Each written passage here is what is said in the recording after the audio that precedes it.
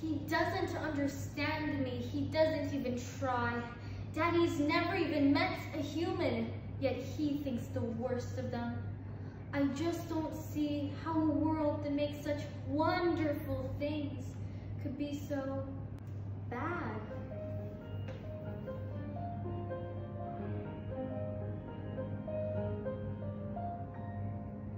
Look at this stuff. Isn't it neat? Wouldn't you think my collection's complete? Wouldn't you think I'm the girl who has everything? Look at this trove, treasures untold. How many wonders can one cavern hold? Looking around here, you think, sure, she's got everything. I've got gadgets and gizmos aplenty. I've got who's its and what's its galore. You want to think of a box? I got 20. But who cares? No big deal. I want more. I want to be where the people are.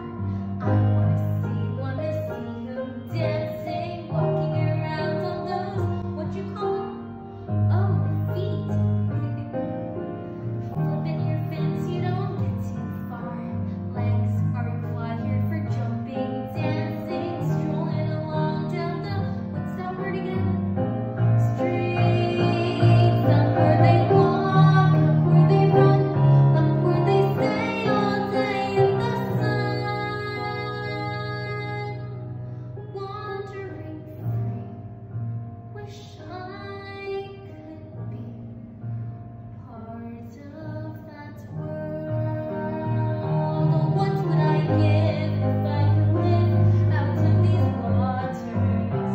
And what would I pay to spend the day warm on the sand? Bet you on land, they understand that they don't reprimand their daughters. Great young women, sick of swimming, ready to stand, and ready to know what the people know. Ask my questions and get some answers. What's a fire and what is it? What's the word? Burn. Was it my turn? Wouldn't I love to explore that shore above? Out of the sea. Wish I could be part of that world.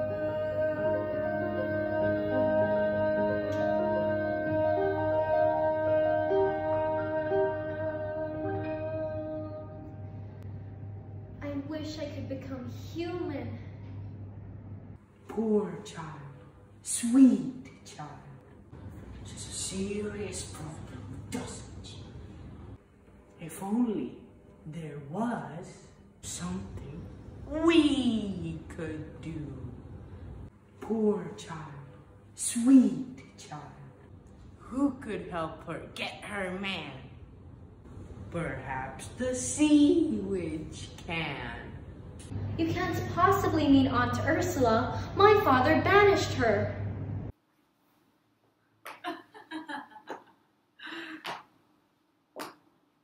Mrs. of the Deep, you have a visitor. I'm not so sure about this. Now, dear, mustn't get cold fins. Ariel, darling, it's me, your Auntie Ursula. I'm not sure I should be here. Father said you're wicked and hateful. He says the same things about humans too, doesn't he? Now tell your Auntie Ursula all about it. I'm in love with someone. With a human. Oh, that prince fellow. Quite the catch. Well, the answer is simple. You must become human yourself. Can you help me? My dear sweet child, it's what I live for. To help unfortunate merfolk like yourself. Poor souls with no one else to turn to. I'll admit that in the past I've been a nasty. They weren't kidding when they called me, well, a witch. But you'll find that nowadays I've mended all my ways. Repentance in the light and made a switch. True, yes, but I fortunately know a little magic. It's a talent that I always have possessed. And you're please don't laugh. I use it in behalf of the miserable, lonely, and depressed, pathetic, poor, unfortunate souls in pain, in need. This one longing to be thinner, that one wants to get the girl, and do I help them? Yes, indeed. Those poor, unfortunate souls, those sad but true.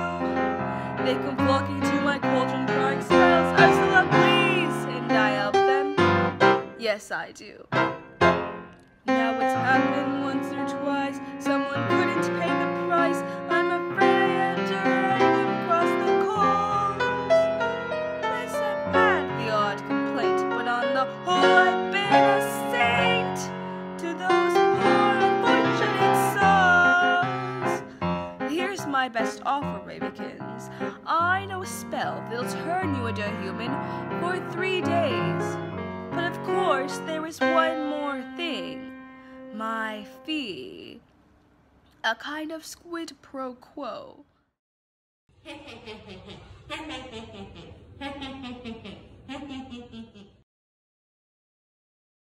But I don't have anything.